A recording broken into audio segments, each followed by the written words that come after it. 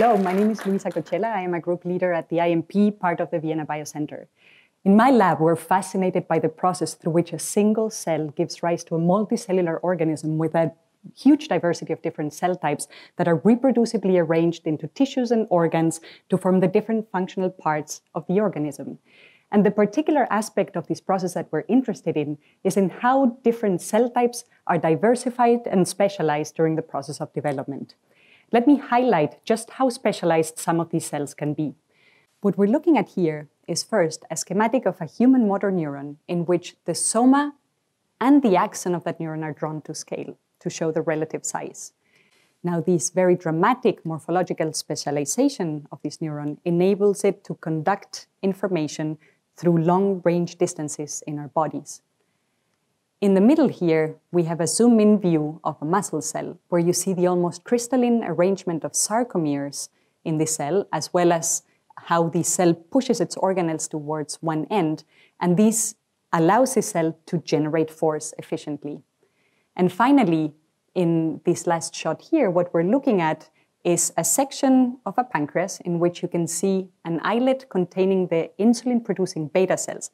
And these cells, as I said, morphologically, not very dramatic, but molecularly, they have unique specializations that allow these cells to respond to certain metabolic conditions in a way that's different from what every other cell in our bodies would do, and that enables these cells to control glucose homeostasis in the body. This separation of function across different cell types actually has enabled the evolution of complexity in animal body plans. And my lab is interested in trying to understand the basic gene regulatory mechanisms that control these cellular diversification and specialization. However, I also want you to think about how these very dramatic specializations leave some cells vulnerable to particular environmental or genetic perturbations.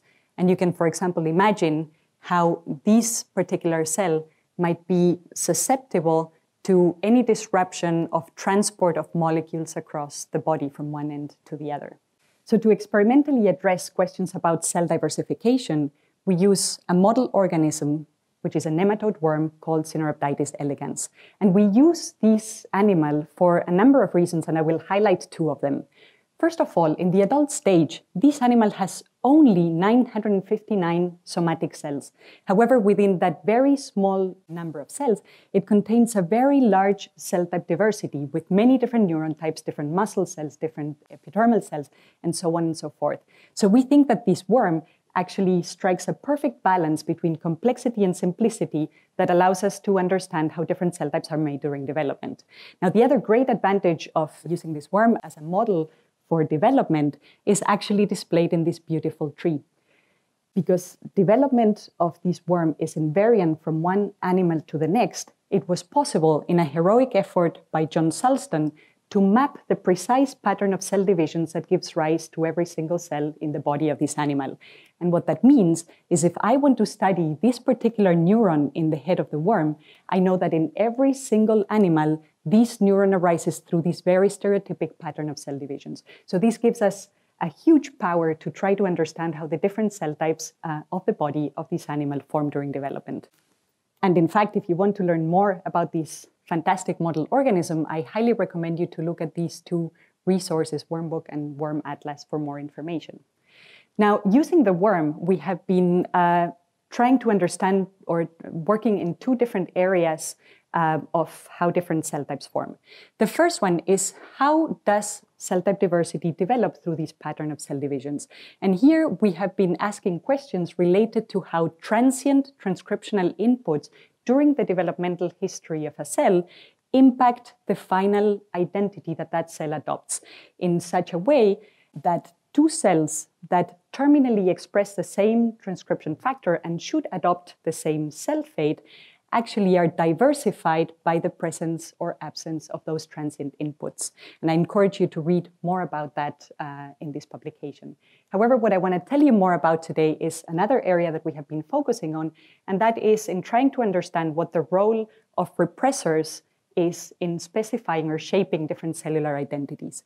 And we tend to think about a cellular identity as being defined by the set of genes that that cell expresses, and that is under control of numbers or combinations of transcription factors. However, what I would like to discuss with you today is what is the contribution of repressors to selectively turning off or tuning down specific genes within a cell type, and that how can impact on that cell's identity and function.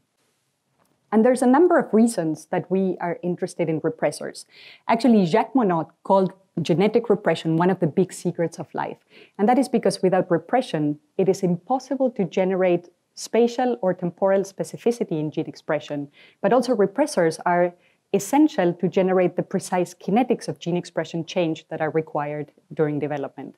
And in particular, we're fascinated by the contribution of a class of post-transcriptional repressors called microRNAs. MicroRNAs are short RNAs between 21 and 20 nucleotides long that, in the context of an Argonaute protein, guide that Argonaute protein to the 3' UTRs of mRNAs, where they will execute translational repression as well as mRNA destabilization. Now, this is a very, very broad class of transcriptional repressors.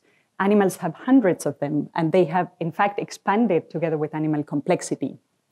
And microRNAs are very important for animal development. The first microRNAs, which were named Lin4 and Let7, were actually described and discovered in the nematode C. elegans because of their important roles in controlling the timing of larval development.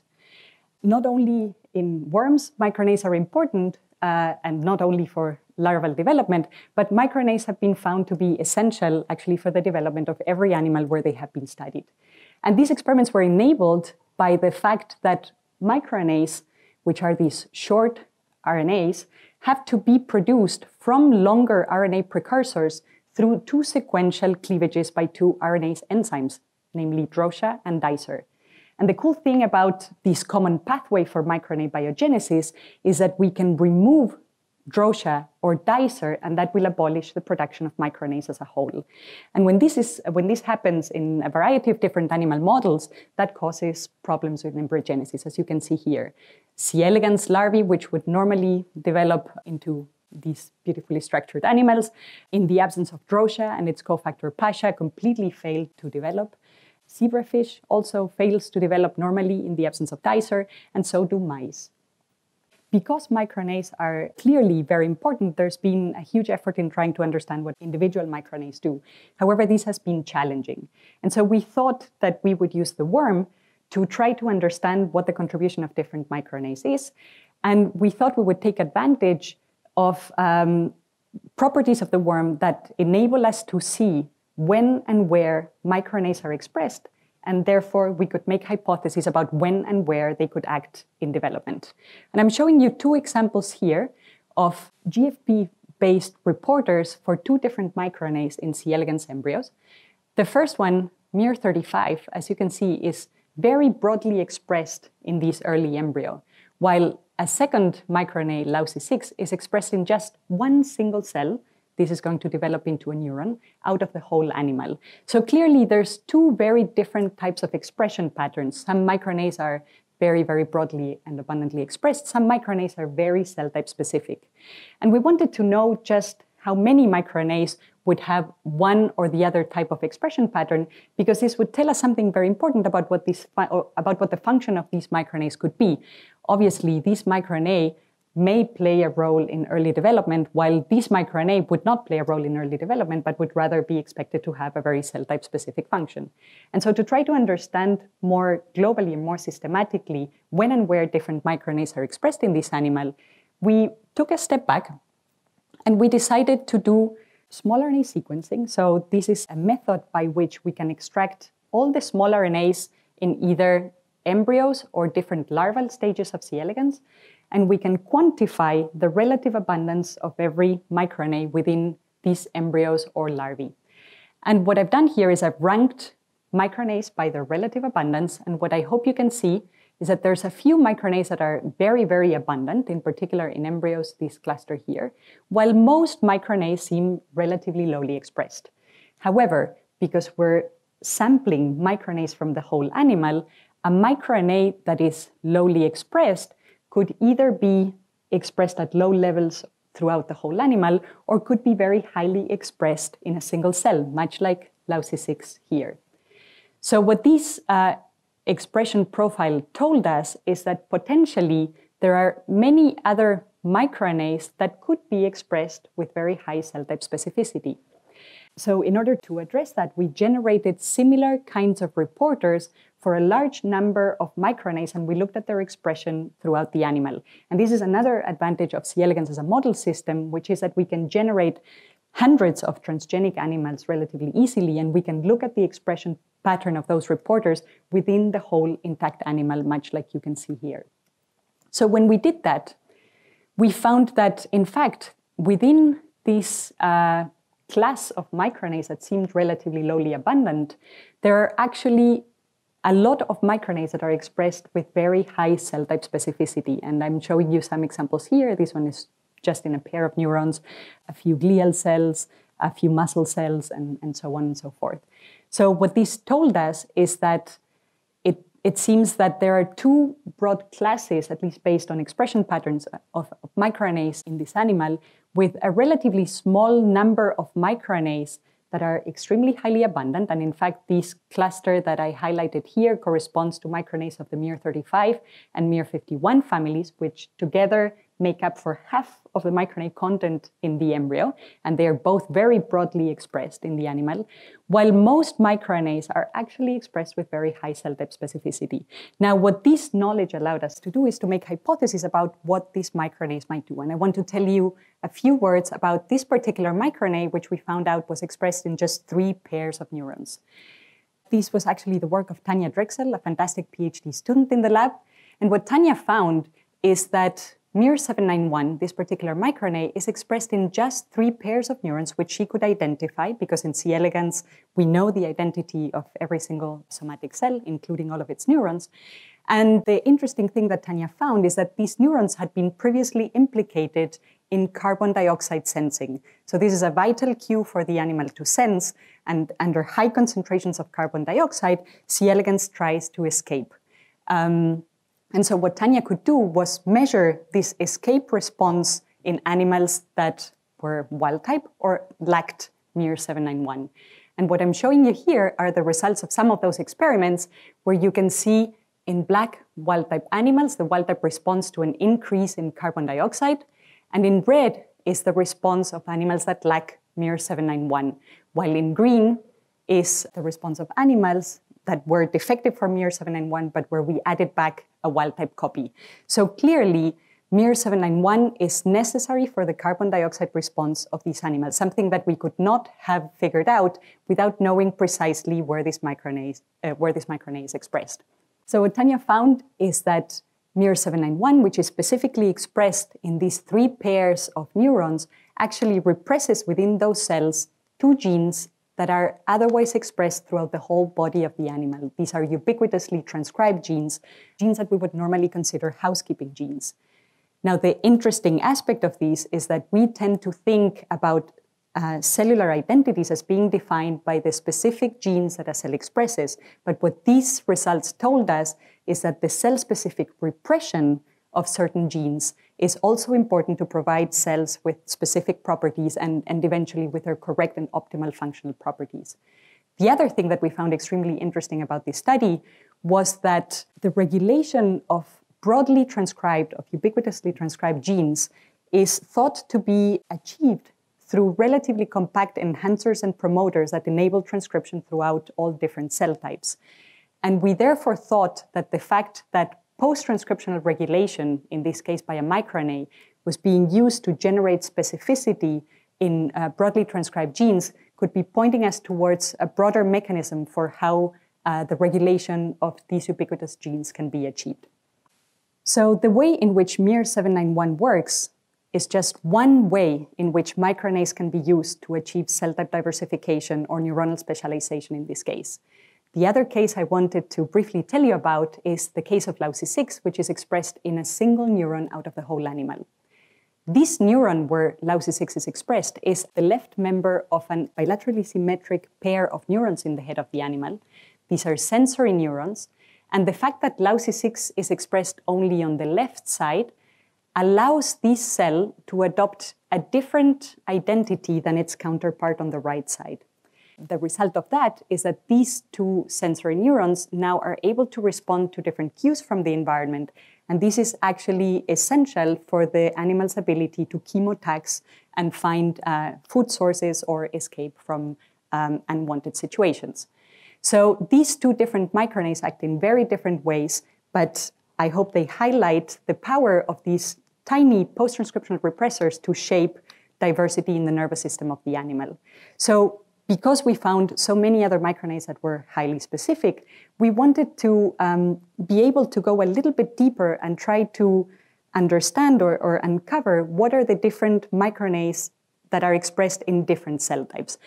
Now, of course, we could continue to use our reporter system, so we have already made reporters for many of these miRNAs, but we actually wanted to develop a system that would allow us to look at this problem from a different angle and ask, for example, if I'm interested in this particular neuron, how do I find out what are all the miRNAs that this neuron expresses? And so to address that, another fantastic PhD student from our program, Chiara Alberti, set out to develop a new method that would allow us to sequence the miRNAs from specific cell types, but without the need of isolating those cell types from within the whole animal. She took advantage of an enzyme that exists in plants, but not in animals, and that enzyme is called HEN1, and it comes from Arabidopsis thaliana. And that enzyme methylates microRNAs at their 3' ends. So this modification does not normally happen in animal microRNAs. And so what that means is that we can exogenously express these enzymes within different tissues or cell types of our animal, and it will methylate microRNAs specifically within those compartments. So now the cell type specific microRNAs are methylated, but the microRNAs in the rest of the body of the animal are not. And so what that allows us to do is to do a total RNA extraction, which now contains both methylated and unmethylated RNAs. And through a very simple chemical treatment, we can distinguish between those two populations. So the treatment of RNA with sodium periodate will actually oxidize the terminal ribose of unmethylated RNA. However, that methylation that is deposited by HEN1 protects RNA from that cleavage and leaves the 3' OH intact to perform a ligation reaction. Now, we can ligate an adapter on the 3' end, we can ligate an adapter to the 5' end of the RNA, and that allows us to selectively amplify and sequence the microRNAs that had been methylated and therefore come from our tissue of interest. We called this method MIME-seq for microRNOmes by methylation-dependent sequencing. And in this publication, Chiara could show that this method is very robust. For example, she performed an experiment to find out what are all the microRNAs in the nervous system of C. elegans, but she didn't perform that experiment once. She did it 3 different times by expressing the enzyme HEN1 in the nervous system under 3 completely different neuronal promoters. And what she found is that she got really the same results using these 3 different drivers. She also found out that the method is very specific. She could express the enzyme HEN1 in many different cell types, including, for example, the muscles of the pharynx, the intestine, the body wall muscles, and she could retrieve the microRNA content of these different cell types or tissues.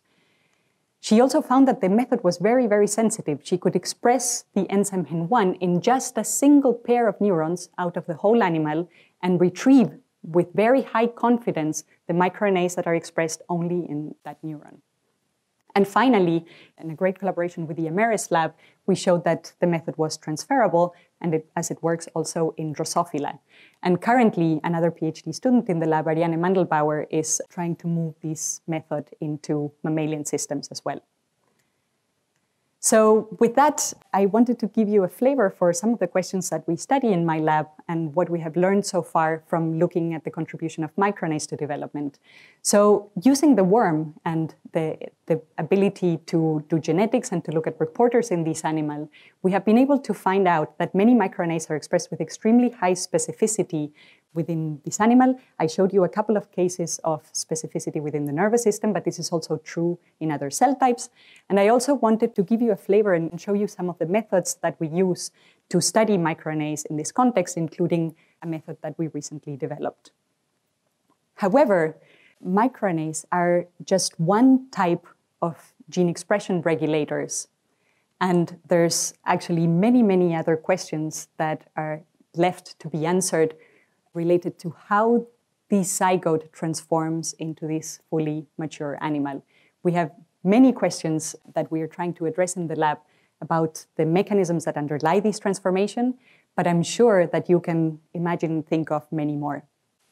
So with that, I would like to finish and highlight once more that the work I showed you was done by really two outstanding PhD students in the lab, Tanya Drexel and Chiara Alberti, who recently graduated. The Vienna Biocenter is a great place for collaborations, and these two projects were done in collaboration with our colleagues here, with Stefan Ameres for the development of MIME-seq and with Manuel Zimmer for the quantitative analysis of behavior of the animal in response to carbon dioxide. I'm also extremely grateful to my current group, who are pursuing new and interesting questions, both in microRNA biology, highlighted in red, but also related to the first question I mentioned about how developmental histories impact on the terminal acquisition of sulfates, and I highlighted them in blue. I'm also extremely grateful to the support we get from scientific services at IMP and IMBA, our funders, and thank you for tuning in.